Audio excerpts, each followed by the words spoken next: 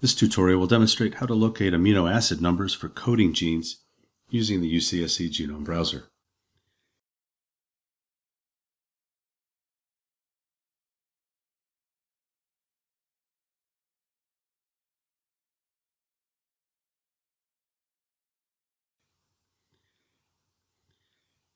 First, we will navigate to genome.ucsc.edu and arrive on the main page, at which place we can read information about the browser and recent news.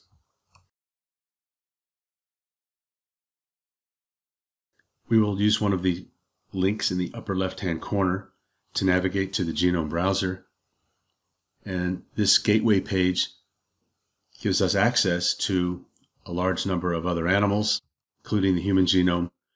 We will click to reset and accept the default location at the human HG19 genome.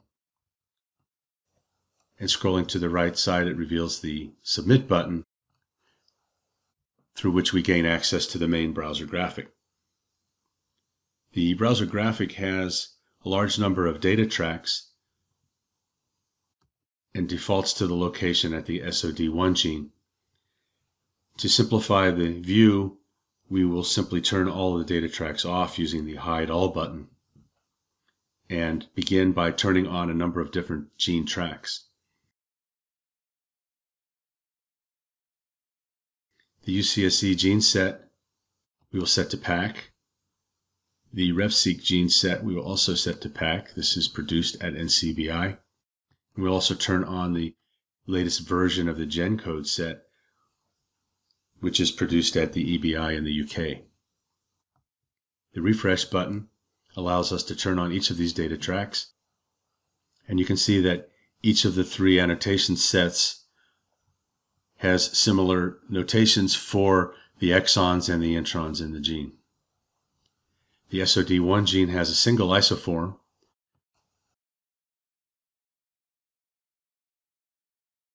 so for the sake of looking at a more complicated gene, let's navigate to the TP53 gene, choose the gene from the list in the drop-down menu, and then use the Go button to navigate there. At the TP53 location, we can see that there are multiple isoforms, including a number of different start sites and, in several locations, exons that are in one isoform and not another. The various gene sets have different numbers of isoforms and have various transcription or translation start sites. Let's zoom into these exons in the middle of the page by dragging our cursor in the position box at the very top of the page and then releasing it. This allows us to zoom into that location, and at this position we can see that the amino acids are shown as alternating light and dark stripes, but we are not yet zoomed far enough in where we can actually see the amino acid names. You'll also notice that the RefSeq genes track does not have the amino acids shown by default, but we can use the configuration option to turn on the track coloring using genomic codons as the key, and then the Submit button returns us to the browser graphic, and now the RefSeq genes track also has the alternating colors.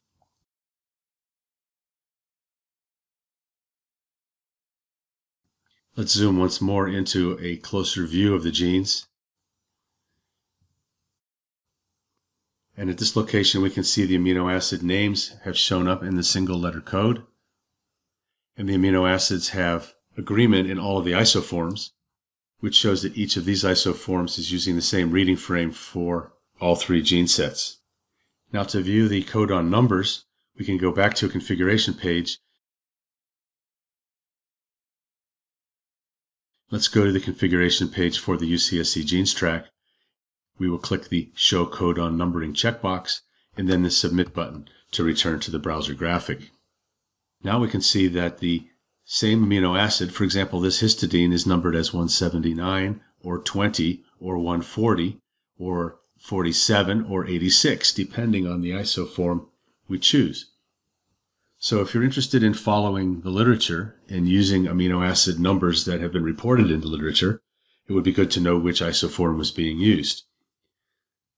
Let's also do the same thing for RefSeq, and we'll turn them on in the same fashion by show codon numbering. Pursuing the configuration on the GENCODE track, we'll also click into the mini button.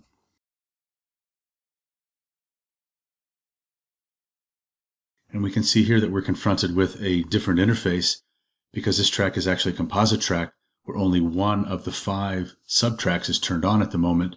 And the track that is turned on is the basic track, which can be configured using the wrench sitting next to the pull-down menu.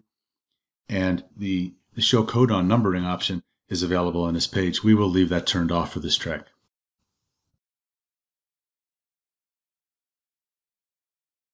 So let's scroll down below the browser graphic to the track controls, to the phenotype and literature section, and turn on the OMIM allelic variant SNPs track to pack, and we'll also turn on the UniProt Variants track to pack, and use the refresh button to return to the browser graphic with these 2 tracks turned on. You can see in this particular view, OMIM allelic variant SNPs has one SNP. It's limited to a single nucleotide, and it indicates an arginine 175 to histidine missense mutation. And it also has an RS number 289345578. Refers back to the dbSNP record.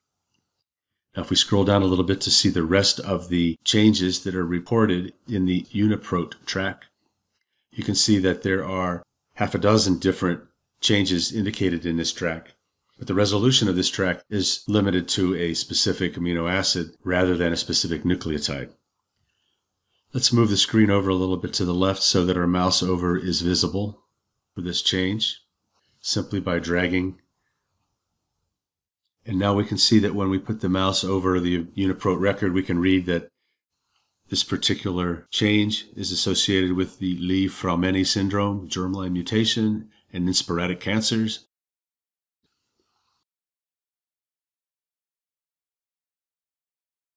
If we click into the record that matches between the 2, that is to say, we click into the one that changes the amino acid to a histidine, we will see that we also have dbSNP record in the UniProt track, which matches the record in the OMIM allelic variants track. So let's go back now to the Genome Browser and confirm that at least one of the transcripts has 175 listed for this amino acid, and you can see we have 1, 2, 3 in the RefSeq Genes track, and also 5 of them in the UCSC Genes track.